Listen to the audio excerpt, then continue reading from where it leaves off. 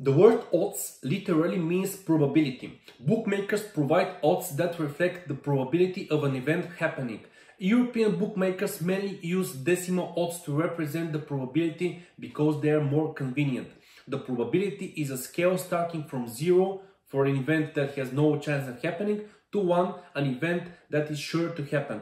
The probability formula sounds like this: desired results / our possible results. In the coin toss example, a coin failing somewhere is an event that is sure to happen, so this is 1. And to calculate the probability of tails failing, we divide one head of the coin. So here we divide tails, that is 1, by the possible results that are 2 heads and tails, and the result is 0.5.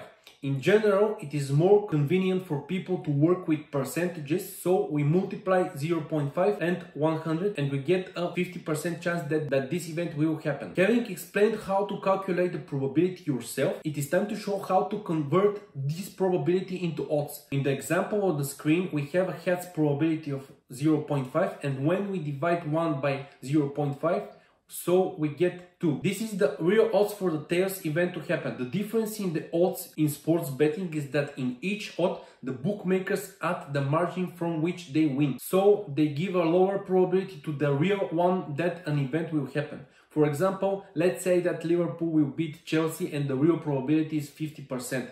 For this, so the odds are 2. The bookmaker will offer you 1.90 odds. That means 0.10 of the odds is taken by the bookmaker's margin. The margin of each bookmaker is different, as the lowest margin is provided to be for Pinnacle Sports. How to convert this number into percentage? Read our detailed article about the odds and use some of the betting calculators on our website bettingom.com, as you will see the links in the description. Don't forget to subscribe to the channel and leave a comment. What do you know about the odds?